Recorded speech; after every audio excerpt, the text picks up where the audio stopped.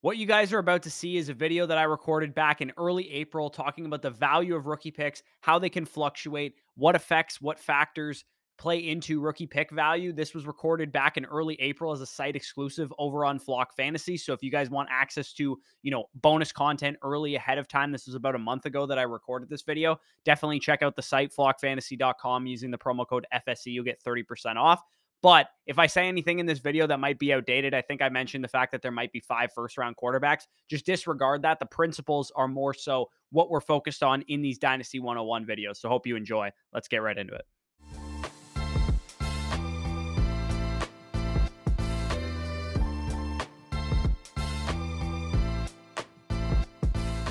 All right, so quickly, just want to define what rookie picks are to make sure that if there's any new Dynasty players watching this, they know exactly what I'm talking about. So, rookie picks are your draft capital. So, with 2023 rookie drafts fast approaching, your rookie picks are the capital that you have in 2023. So, you might have the 108, the 208, the 212, and the 401, for example. That would be your rookie capital in 2023. And then your future rookie picks would be draft picks in subsequent years in 2024, 2025, 2026. For example, you might have all of your own picks plus an additional 2024 first. The life cycle of rookie picks at the Fantasy Stock Exchange, we often compare rookie picks to the stock market, right? Players, draft classes, rookie picks rise and fall in value over time based on a number of different factors. During rookie hype season, for example, from January to April, which is the season that we're in right now, rookie picks continuously go up in value. They become extremely valuable because people are watching pro days and combines and all that kind of stuff. During the fantasy football season, the rookie picks become less valuable because we're focused on raw production. We're focused on winning championships. So that's kind of the life cycle of rookie picks and the factors that impact rookie value. There's 4 of them that I'm going to break down in the coming sections here. Number 1 is hype, and rookie hype season basically kind of already alluded to it. If you aren't already on Dynasty Twitter, you might not know what I'm talking about, but I suggest if you're a Dynasty fantasy football player, you create a Twitter account and follow all of your Dynasty creators that you listen to, because Dynasty hype season is ongoing, but it peaks especially around this time of year right now. In January, we first start seeing people start to talk about prospects. People are like, oh man, Bryce Young is going to be a problem in the NFL. This generates conversation and debate, which consequently causes people to be more interested in the upcoming rookie class, even shortly after the season has ended. In February, we see things like the Senior Bowl, the Shrine Game, the combines start to come into effect, which again causes us to become more interested in these upcoming rookie picks in this upcoming NFL draft, and thus increases the value of our rookie picks. In March, pro days, combine results, flooding people's timelines nonstop. And it's now month number 3 of the same prospects being discussed over and over again. And then in April, which is the time that I'm actually recording this, it's smokescreen season, right? We are hearing everything and anything about this NFL draft. And this is when rookie picks, in my opinion, hold the most value, which is like right now in the months of April, as you guys are watching this. Many other dynasty analysts will tell you that the best time to sell rookie picks is during the rookie draft or shortly after the NFL draft. But in my opinion, that advice is only applicable in casual leagues, because in casual leagues, most people, once the season is over, forget about fantasy football and maybe come back to fantasy football once the NFL draft has happened. They start to do some research at that point, leading to the rookie draft being the actual peak time to sell picks. But in the leagues that I play in, and I'm sure the leagues that most of you guys play in as well, they're sharper players, right? The guys, they follow the dynasty season, the rookie season throughout the process, and they know, generally speaking, who the players are. They're a lot more educated than more casual players, and they're buying picks in hopes that whatever prospects they covet highly, their favorite prospects, land in the ideal landing spot with great draft capital. So for me, the competitive dynasty leagues that I play in, people know that rookie pick hype season after the NFL draft is a spot to sell rookie picks, where for me, the way that I pivot is I sell them now when people are excited about the NFL draft. So hype, I would say, is the biggest factor that drives rookie pick value. It's the thing that fluctuates the value the most out of any of these 4 factors that I'm going to break down. And another example of rookie hype season in full effect years in advance would be 3 years ago, right? When we were talking about this 2023 draft class and how valuable it was going to be, we were comparing it to the 2020 class that we just had. That in turn caused people to collect 2023 picks and vice versa, be hesitant to trade away 2023 picks, even in like 2021 and 2022 startups.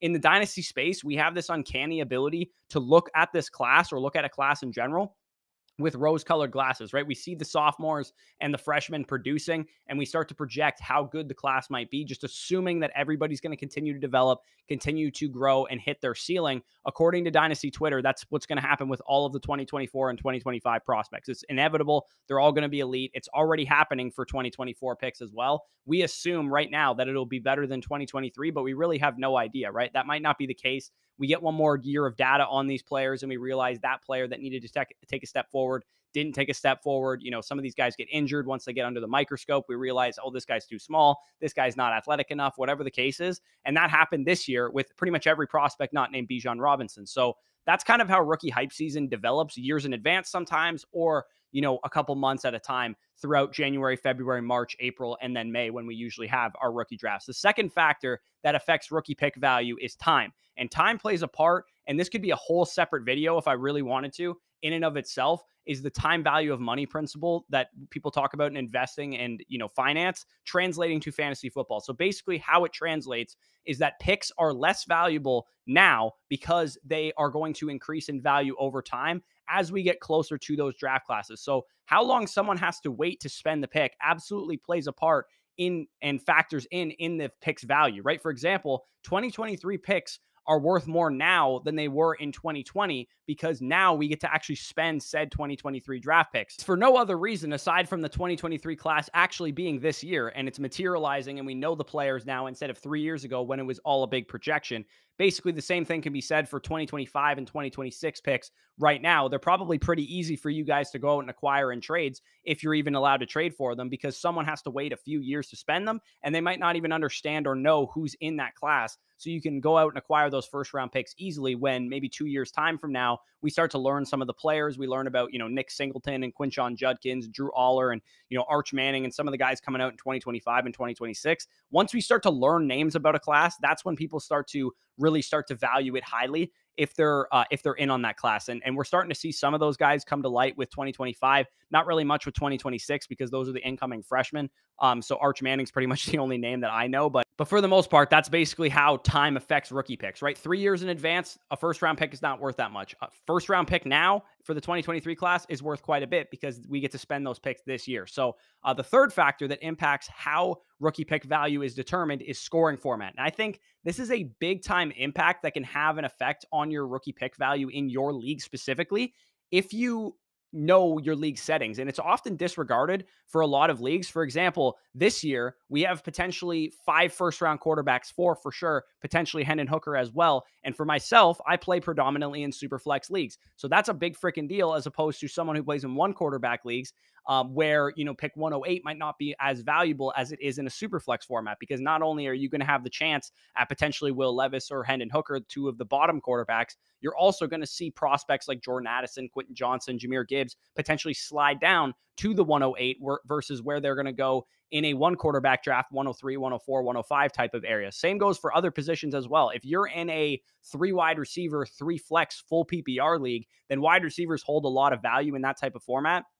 And a 2022 class that we saw last year loaded with wide receiver talent would have been very good for you if you held 3 first rounders in last year's class, as opposed to what, you know, we were saying in super flex leagues, which is this is not a very good class.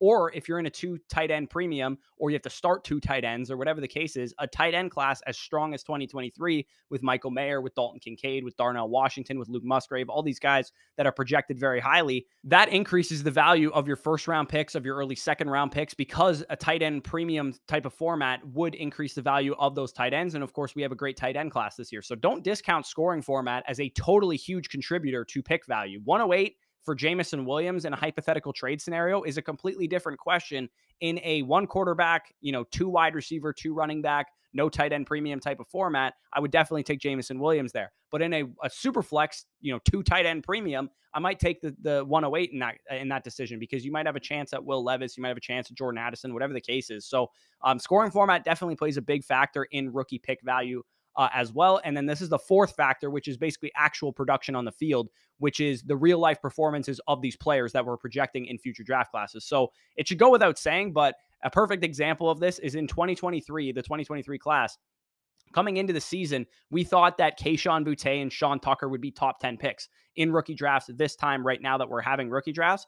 But those guys had a down 2022 season and thus devalued the mid to late first area of rookie classes in 2023 because we expected, oh man, if all of these guys go ahead, we're going to get some great prospects at 110. And people were buying late 2023 first as a result of that. But because those guys had a down season, not only did their own value go down, they devalued the class overall because as freshmen and sophomores, we were expecting big time explosions out of them as juniors. And the same is true for if we're mid-September this time next year, and Caleb Williams is having yet another Heisman Trophy winning campaign. Drake May looks like a superstar. Marvin Harrison looks like the best wide receiver in college football. Brock Bowers having an awesome season as well. That on-field production is going to increase the value of 2024 draft capital, which is the fourth factor. Like I said, those were the four factors that impact rookie pick value. But along with these factors, we also need to keep in mind what the core principle of acquiring rookie picks is, which is that they will never, ever lose value. Rookie picks do not lose value. That is a stone cold fact. Even if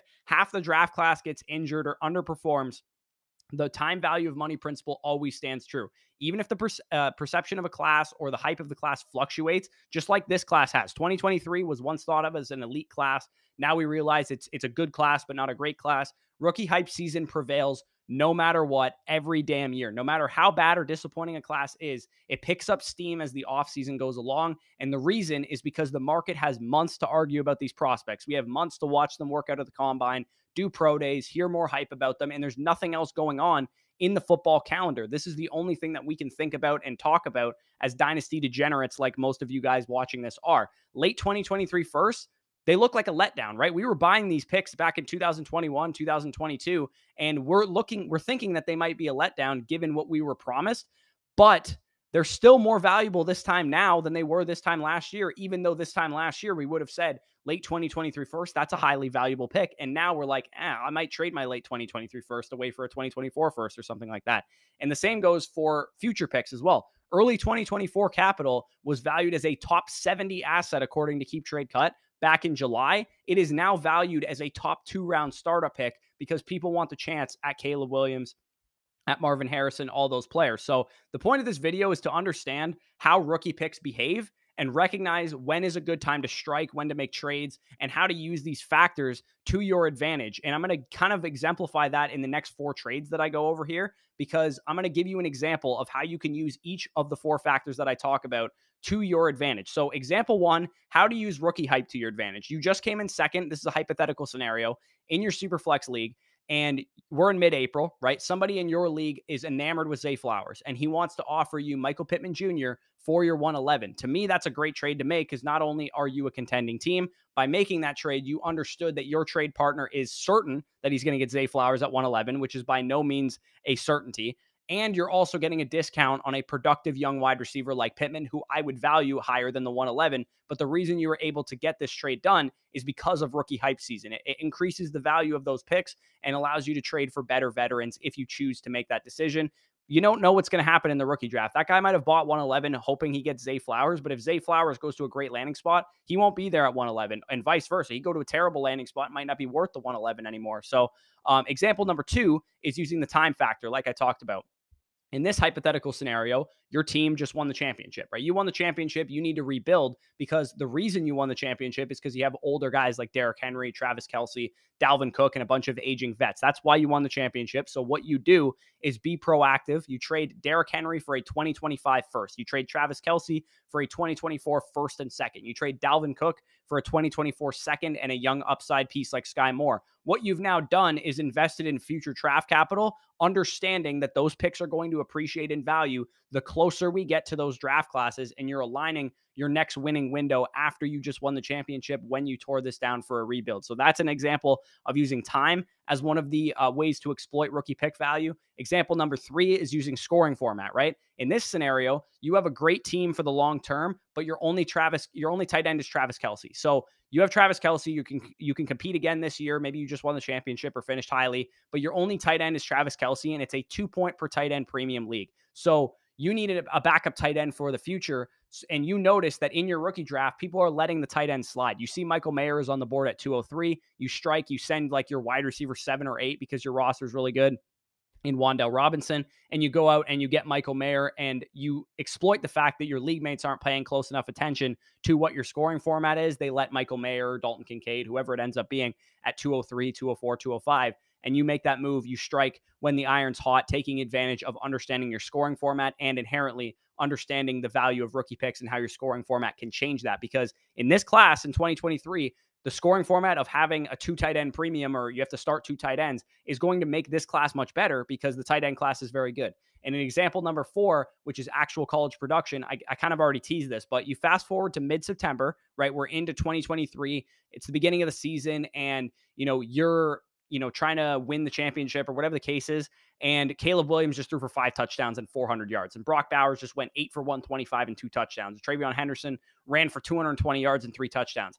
Everybody's so excited about the 2024 class that somebody in your league offers you Kyler Murray, who hasn't yet played because he's coming off an ACL tear, for your mid-2024 first, just to have a chance to secure one of these prospects. You take advantage of that on-field performance not being there with Kyler because he's injured, and you see the on-field performance of these college prospects, and you get yourself a top 10 dynasty quarterback for a singular first-round pick in this format. So that's a couple examples of how you can use the value of rookie picks and the factors that change the value of rookie picks to your advantage. Hopefully you guys enjoyed this video. Leave a like if you did. Subscribe if you are new around here. If you're watching this on the site beforehand, check out all we have to offer over at Flock Fantasy. Check out all the articles from me, Corey Bushland. Check out my co-host Daniel McKinnon's articles as well, and go to the rankings tab and check out our rankings as well. And if you're watching this after the fact on YouTube, we release this as a pre-release to our Flock Fantasy subscribers, and you can become a member over there by going down to the link in the pinned comment or in the description. Flockfantasy.com/FSE will get you 30% off all of our annual packages. You'll get a free 2-day free trial to check out everything on the site to see all the value before you pay for anything. So definitely check that out if you're interested. Like I said, rankings, bonus content, articles, all that good stuff is available at Flock Fantasy. So make sure you check that out. But with that being said, peace out, and we'll talk to you soon.